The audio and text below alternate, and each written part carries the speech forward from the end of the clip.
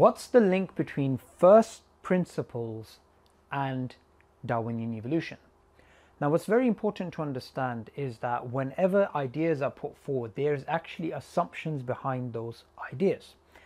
Now, imagine this particular scenario. Imagine there is somebody who is a theist and somebody who is an atheist, or somebody believes in God. They believe that God can actually create and God has created life, and you have somebody who believes that is impossible.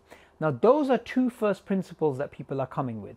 There is a person who's saying, I don't believe in God, and there's somebody who says, I do actually believe in God. Now, I'm not going to, because obviously there's a hierarchy of first principles. I'm not going to challenge whether this person's first principles, the atheist, is actually correct or not, or whether the theist has justification in starting off with that principle. That can be for another video.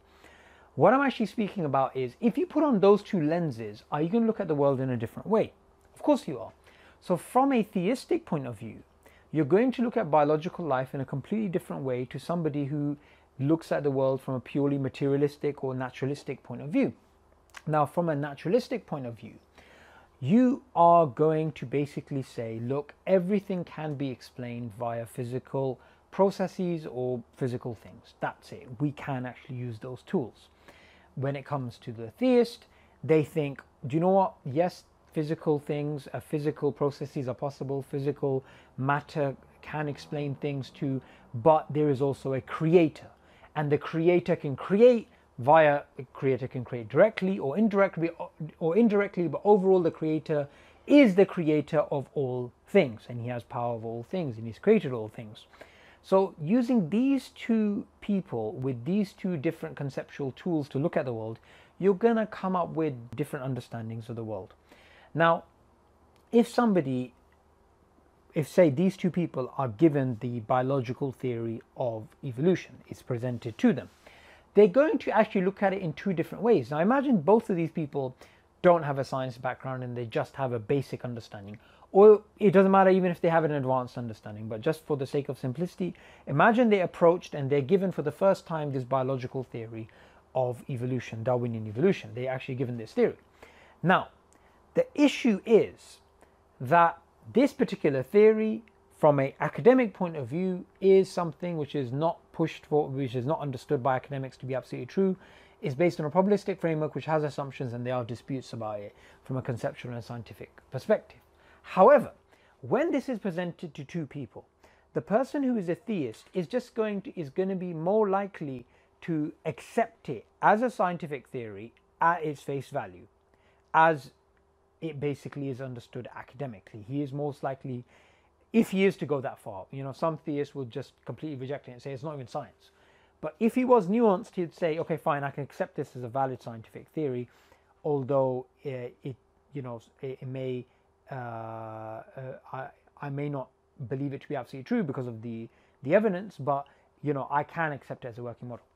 Now, from an atheistic perspective, he's going to be more inclined to accept it not just as a working model, but to be absolutely true, to be literally true. Why is that? The reason that is the case is because even if this theory did not exist, his worldview supports something like this anyway. So, in other words, if there was no God, and imagine Darwin didn't really exist, and we didn't really have the scientific revolution, anything like this, right? And there is somebody who doesn't believe in God, and they're an atheist, and they're looking at the world. If that person was to go and look at the world and look at the biological life around them, they would basically come up with something like proto-Darwinism, something Darwinian, something naturalistic, something in which you get lots and lots of complexity going back in time until you get very simple beginning. Something like that has to be true as a matter of logic if atheism is true, if naturalism is true. Something like a Darwinian naturalistic process has to be true as a matter of logic. So hence why, when you have an atheist and a theist and they're presented with the evidence of a valid scientific theory, one is more likely to just accept it as what it is, and the other is more likely to go beyond the evidence and say it's literally true, because even if that theory did not exist, their worldview actually supports something like that theory.